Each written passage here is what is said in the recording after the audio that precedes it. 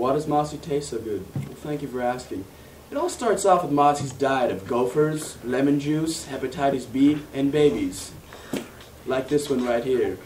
And you see, this diet contracts a sweat gland in his pituitary area, which releases sweat to his pelvic region, which drips down his foot and into a cup. From there we make a stew out of this, and from there we taste the stew, and from there we drink it and taste it and have a little sip. And that's where I come and I say, you know what? Mossy's a damn good human being. Why am I so tall? Well, thank you for asking. As a child, I was replaced with sucking the teat of my mother with that of a raccoon. And the raccoon's milk produced hormones inside my pituitary gland, which caused me to grow non-stop.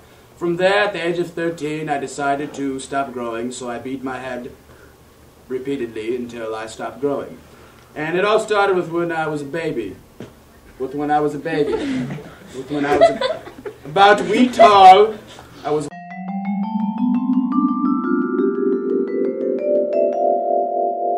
And from there, we do a dance like this, and from there, we fall to the ground, quick nap, and rise right back up to grow. I never stop growing. So why am I so tall? The devil.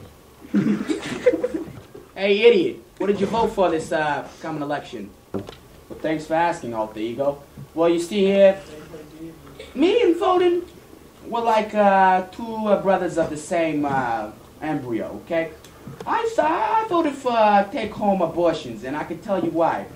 Abortions at the doctor's clinic, they clean, they fast.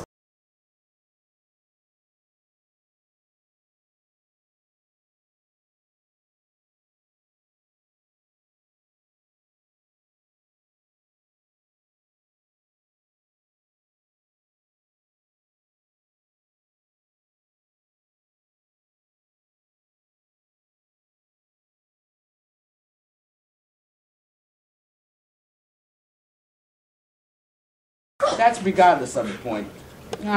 Gay rights. It's a funny thing that we voted to give chickens more rights because they possibly deserve it because they're cute and they taste good.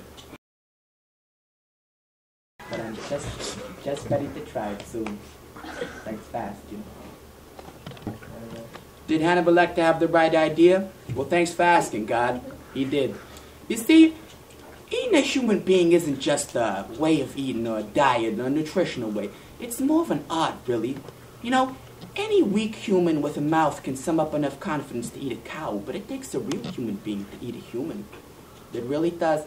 You know, I feel by eating a human, you can savor the emotions, you know. You can slowly eat him bit by bit and hear him, you know, scream for mercy. But they're not really, because he's also happy at the same time because you're making him into a stew. So, just eat his brains. Well, this is extremely disgusting. Why is hell such an awesome place? Well, thanks for asking, Lex. Well, you see, hell isn't just a place where you go after you sin. It's a sauna. A gigantic sauna full of other human beings who sweat. And you know, the devil isn't just a guy that lives in hell. He actually lives in our minds. He speaks to me sometimes. He tells me to do things I don't want to do. But I do it anyways because I have no control. So why is hell so awesome? Because the devil is me.